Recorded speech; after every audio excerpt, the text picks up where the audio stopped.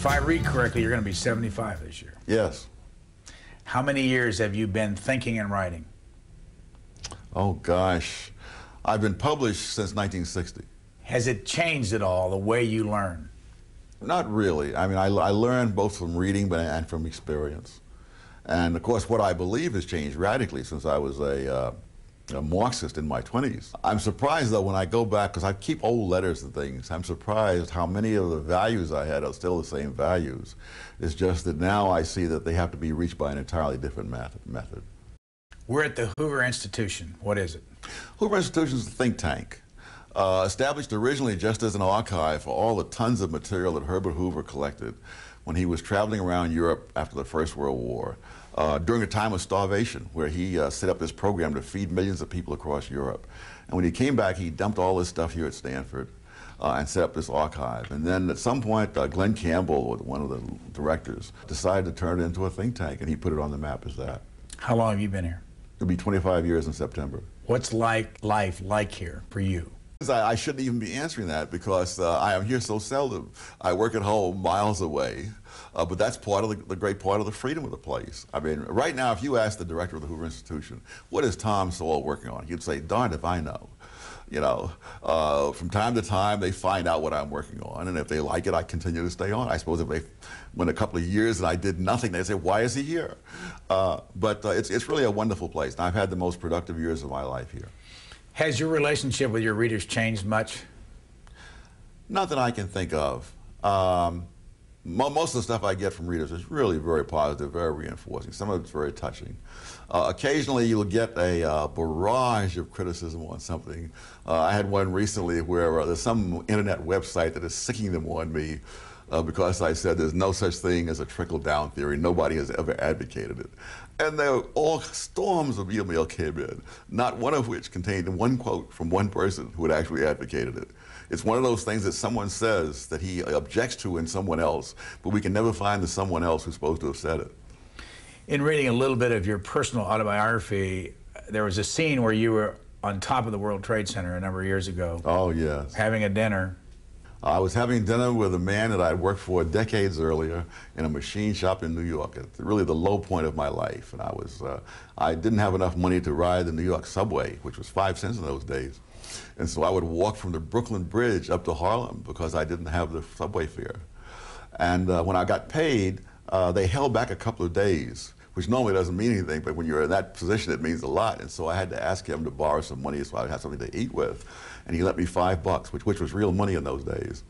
And so when I came back there, and I was looking out of the hotel window that I was in, and I looked over to where I used to work, and I thought about him, and I phoned him. And he brought his family, and we ate dinner at the top of the World Trade Center. And it was really one of the best evenings of my life. And he and I were both on the verge of tears when we parted. It was just a wonderful time. Irving Kristol told you a couple years ago, or a lot of years ago, that if the worst thing about running for office is that you might get elected. Oh, absolutely, and he was absolutely right. Did you? How much did you think about running? I thought about it only until I talked with the first professionals. I mean, Senator Hayakawa wanted me to run for the Senate in California. And out of respect for him, I agreed. I thought it never crossed my mind before or since. But out of respect for him, I talked to political professionals. And these people would talk to me about 2 minutes, and they would say, you're not what politicians are made of. My late sister, who probably knew me better than anyone in the world, said, Tommy, I can't even imagine you in politics. Can't even imagine. And once, my wife was telling a friend, Tom wouldn't last 20 minutes in Washington, and he said, oh, yes, he would. No, I'm not saying he'd last an hour. You know? Why? Because I say what I mean, and that doesn't help you a lot in politics. You know, they tried to get me to become a Secretary of Labor when Reagan came. There were people who were pushing that, and I told the guy, stop pushing it, you know. I said, you know, the President of the United States has better things to do than having to run around all the time saying, well, what Tom really meant was, you know, after I make some statement. What kind of person then goes into politics? I don't really know. I just don't know. It has to be someone who's either enormously dedicated or who is enormously concerned with power, prominence, and those kinds of things. When we last talked on Book Notes in 1990, you had written something like 14 books, and in the interim period, you've almost written that many again. It's over 30. Really? How do you go about, and I know you got another one coming out in a few days, how do you go about staying on a schedule and writing as many books as you have? Actually, I don't stay on a schedule. I write when I have something to say. And that can be, for example, the book Basic Economics that I wrote, that took shape over a period of a decade. I wasn't even sure it would ever be finished. But as I would see things written that on TV that were actually just so wrong economically, I would then sit down and write something explaining this thing in plain language. And over the years, the stuff would just collect in the computer. And after, half a dozen or so years, I began to see, we have almost enough here for a book. And then I began to organize it and turn it into a book. So I only write, and so I normally will have 2 or 3 things going at one time. I have no idea which one will ever get finished at all, because there's some that will never get finished, and much less which one's going to come out first. So right now, for example, I have one book coming out in a few weeks that you mentioned. I have another one in press with Yale University Press on a totally different subject, essays on classical economics. What's a day like then for you? I have great freedom, since I don't have classes to teach. I don't have any things any people to meet. If on a given day I may do a lot, or I may do nothing at all. I mean, I can remember once I was sitting here and I said, I haven't been to Yosemite in a while. I just got out of the car and got in the car and drove to Yosemite and stayed the rest of the week. But how many columns a week do you have to write? I'm only, my contract calls for 1 a week. I usually write more than 1. I don't get paid any more for the extra ones. If I'm truly, frothing at the mouth, I'll write maybe 3 or 4. How long does it take you to write a 750-word column? Again, it's hard to say, because I have a whole bunch of them that are half written, and again, that will probably never be completely written. And sometimes something will happen in the news that will just jog me, and I'll sit down and do it in a couple of hours.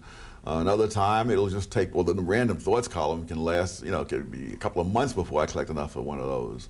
So it's just very fluid. You were a Democrat in 1972, and you say you haven't been a member of a party since then. That's right. Why? Why'd you switch to no party? Oh, McGovern. When I saw what happened to the Democrats under McGovern, I voted, heaven help us, for McGovern in the primaries in 1972 simply because I was so sick of the Vietnam War. But the more I saw of McGovern and the people around McGovern, the more I realized what a disaster it would be to have this man president. I was never a Nixon fan, and so in 1972 I didn't vote at all. Which president offered you the Federal Trade Commissioner's job? President Ford. What were the circumstances? They had a vacancy. It was 1976, and they offered it to me, and I agreed to take it on condition that if there's any opposition that arises, they let me know. I'll withdraw, because I don't have time to play Washington games. And I kept calling there and asking the guy at the White House who's handling this, is there any, I don't hear anything, what's going on? And he said, oh, no, it's just taking time. And eventually I was in Washington, so I went up to the Hill and talked to the staffer of this committee that handled this. And he said, we've gone over your record with a fine-tooth comb. We can find nothing to object to, and therefore we're just not going to hold hearings. Because this is an election year, we expect our guy is going to be elected, and he'll appoint his own man. What burned me was that he said, and I said, did you tell the White House this? He said, we told the White House this months ago. And I went back to the guy at the White House, and I said, I just talked to this fellow on the Hill, and either he's lying or you're lying. Which is it? And he started hemming and hawing, and I turned and walked out. I sent them a one-line withdrawal letter from the hotel on hotel station area, and that was the end of it. You got your undergraduate degree from Harvard in what? Economics. You got your master's degree from? Columbia in economics. And you got your PhD? In economics from the University of Chicago.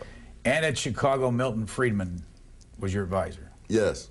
What did he teach you that you still hold on to today? I guess it really, what he taught was rigorous methods of thinking. I remember one of the questions he asked on an exam was, define marginal revenue. Now that's a question you would ask in Economics 1, you see. And so I thought, well, nobody got full credit for the answer. I was lucky to be one of the few that got partial credit, because there are all kinds of sloppy ways of defining marginal revenue, which then leads you into all kinds of fallacies.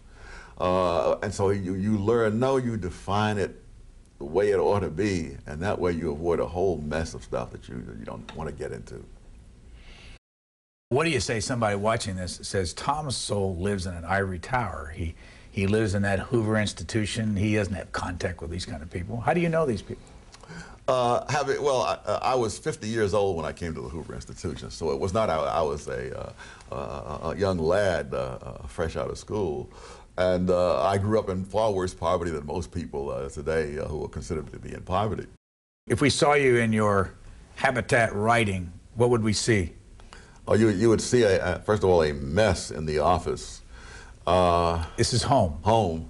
And you see me at the computer with my Windows 95 just struggling with stuff, that's all. And what time of day would you be doing most of your writing? I have no schedule because I have no classes, I have no office hours and so on. And so it's whenever. And so around 2 o'clock this morning I was working, but at 8:30 this morning I was fast asleep. How often does that happen? Often. There really is no schedule. Do you watch much television? How do you stay up with what's going on in the world? I watch television selectively. I watch news and public affairs programs, some of them. And I watch sports. Have you ever gone back and looked at your own family history? Not really. No. You have no idea where your folks came from originally? No, I guess I don't know even the names of my grandparents. On both sides? On both sides. Partly it's because I'm an orphan, so that there was that link was cut. But I really don't know the names of the people who would be my grandparents in the adoptive family either. Did you ever know your original parents? No, I have no. My father died before I was born, and my mother, heavens, I was so young that I have no memory whatever of her. You have had how many children? 2. How old are they today? 40 and 35. That's John and Lorraine. Yes. Where do they live? I don't never discuss where they live. Let's quickly retrace your steps in life. How many places have you lived? Oh my gosh. I sure must run into a dozen or two. Started where? Born in Gastonia, North Carolina. A little town about 15 miles from Charlotte, which were my earliest memories are of Charlotte. Moved up to Harlem when I was 8 years old. Went down to Washington in 1950, worked as a GS2 clerk for the government, came back to New York, was drafted into the Marine Corps, a couple of years there. Off back to Washington, went to Howard University at night on the GI Bill while I was working for the government today. And then decided I wasn't getting anywhere intellectually. I thought this is not going to make it here. And so I started writing away to places, and the only place that would give me any money was Harvard. So it was my fallback place. And I really appreciated the way the frankness they had, because they wrote to me first that you should not withdraw from where you are, because chances are you will not be admitted. And which was, I was a 24-year-old high school dropout who had a B- average at a mediocre college. And so, but said, but we'll wait to see what the test results were. And a couple of days before I took the SATs, Columbia sent me their rejection. And I took the SATs, I did very well on it. And so the letter came back and it said, I'm not sure we're doing you a favor, because by then the scholarship money was gone anyway. But you're admitted. And in those days, you couldn't give us transfer student a scholarship. And so they would simply lend me some money, and I then would have to come up with the rest of it to cover that first year, betting everything that I would do well enough the first year that there would be a second year. And as I look back on it now, I know so much more about the situation and the odds. I realized that was an incredible gamble. And did you ever get your high school diploma? Never. And so when I've taught at some of these expensive places like Cornell and Amherst, I've sometimes told the students, do you realize your parents are paying all this money for you to be taught by a dropout? You got